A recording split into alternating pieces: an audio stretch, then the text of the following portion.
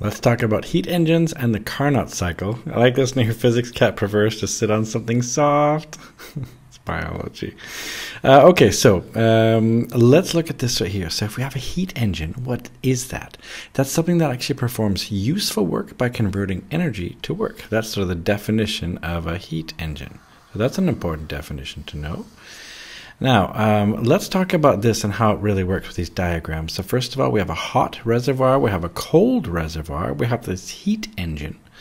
And so this hot reservoir, it's going to have this heat. So this, this energy, we'll call it QH for like hot. And this one here will have Q for cold. Keep in mind it's also related to like the temperature. So the temperature of the hot reservoir or the temperature of the cold reservoir.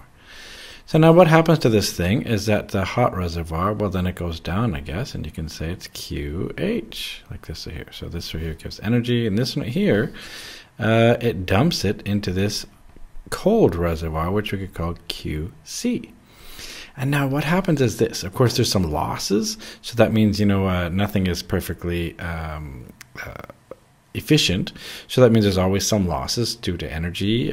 So there's energy losses like friction and all those sorts of other things. So this heat engine isn't perfect, but what happens is it ends up performing what's called useful work. So this is useful work related to the difference in temperature from the hot reservoir to the cold reservoir. This is the important piece right here. This useful work is going to be related to QH minus QC. So when we talk about a cyclic process, what do I mean? It's something that actually can repeat itself. So for example, if we started off with this, point A right here, we went down to B, maybe this is like an isothermal process from A to B and it expands. And then maybe from B to C, well then it's going to be an let's see, pressure is the same, so isobaric from B to C. And after that, because it's isovolumetric then from C to A. So something like this, if it goes this way, then this way, then this way, then this way, then this one, and this way. This is a cyclic gas process because it follows a cycle. Now, a nice little exam tip is that remember the net change in internal energy in a cyclic process is 0. In other words, delta U equals 0. That's the key thing here. So I want you to know that right there. And there we go.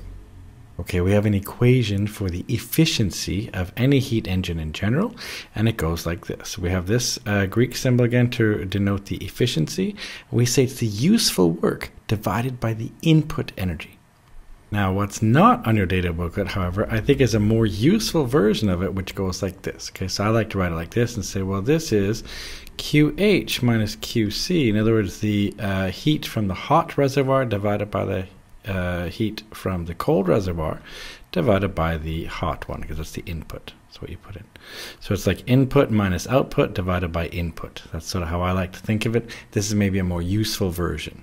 So make sure you know how to use something like this right here. But it's not in your data booklet, but it's nice to know.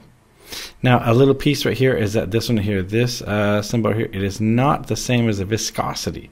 So just keep that in mind here. We're using a different version. This is the efficiency of any heat engine. Okay, so let's talk about a Carnot cycle. What is that? First of all, it's the most efficient cyclic process in theory. It's not entirely realistic, though, because, of course, there's some energy that's always lost. There's no 100% efficient heat engine. But this is like the best in theory you could do. And it goes like this. You start off at A, for example. So let's say you're starting off there. From A to B, it's an isothermal expansion from A to B. And then it's an adiabatic expansion from B to C. Then it's an isothermal contraction or compression from C to D, and from D to A, it's again an adiabatic compression. So this is how it would work. Now let's remember this equation here for the efficiency of any heat engine, right? It's just the useful work divided by the input. Now I prefer to write this version that has the heat, so that's QH minus QC divided by QH. And there's a version that has the temperatures as well. So you could say it's the temperature. So TH, temperature of the hot reservoir, minus the temperature of the cold one over the temperature of the hot one. And the reason I put this is because then I can put the temperature of the hot, see I can keep writing it. I can keep going and say, oh, that means it's TH divided by TH. I'm just dividing the first, this divided by this, minus T cold divided by T hot. And look what happens here. This one right here cancels out to be a 1 because TH over TH is just a 1. So that means we end up with actually the proper equation right here for the efficiency of a Carnot cycle. So I'll write it like this, Carnot equals, well, it's going to be TH over TH, which is 1 minus TC over TH. So I've actually, sort of derived the equation. You didn't need to know necessarily how to derive it, but I think it's nice to see where it came from because this is on your data booklet. And remember that Tc is the temperature of the cold reservoir, Th is the temperature of the hot reservoir. Those are in Kelvin.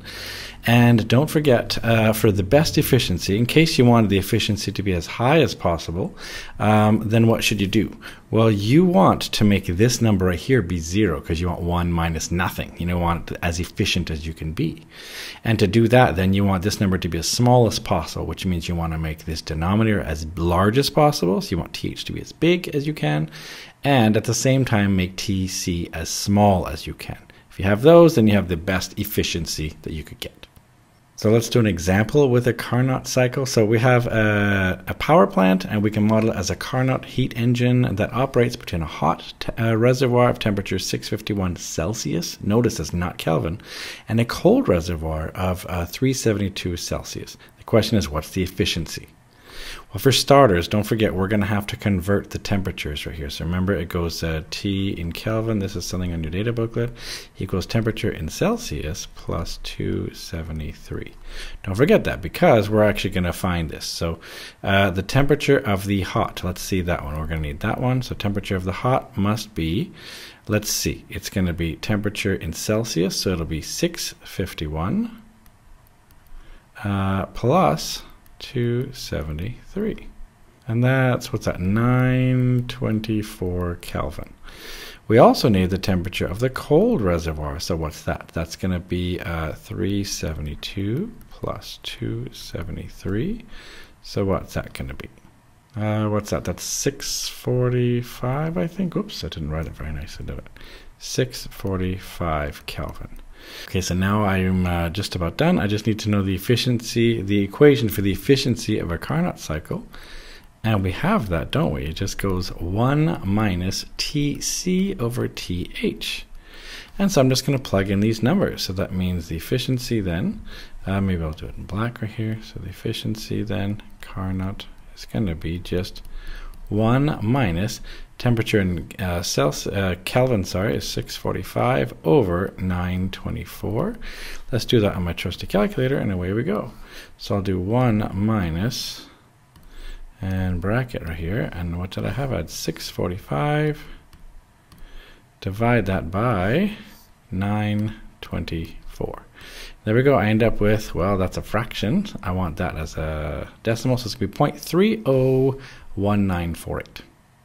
Now that could also be written as a percent if you want, so just move the decimal over by 2. So you could also say it's 30.2%, for example. You could say, oh, this heat engine, so this power plant, for example, okay, it's not 100% efficient, of course, it's actually 30.2% efficient.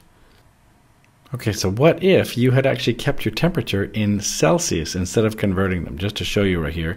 Well, then you just do 1 minus, and you would have done your temperatures in Celsius. And just to show you right here what the answer would have been, it would be 372 over 651. You'd end up with an answer of 42.9%, for example.